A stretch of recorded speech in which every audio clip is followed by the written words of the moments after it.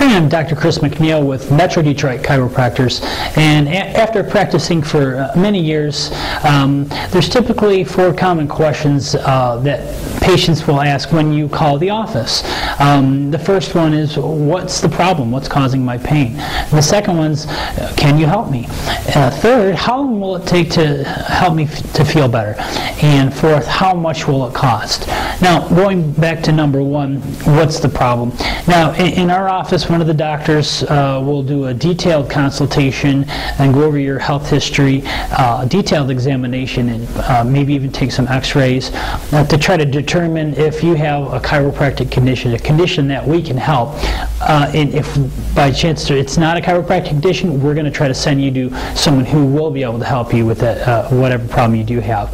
And after we've done our tests, we're going to try to determine what we can do to help you, and we're going to let you know that.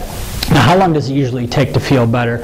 And that really varies from case to case. If a person's younger or older, depending on how long the condition has been there. If it's been there less time, it's going to take less time to feel better. If it's been there longer, it could take longer to feel better. Now last, how much does it cost?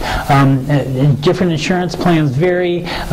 Someone who has Medicare may have a $5 to $8 copay. If they have a major medical plan like Blue Cross, Cofinity, United, Aetna, there may be a $10 to $20 copay or a deductible.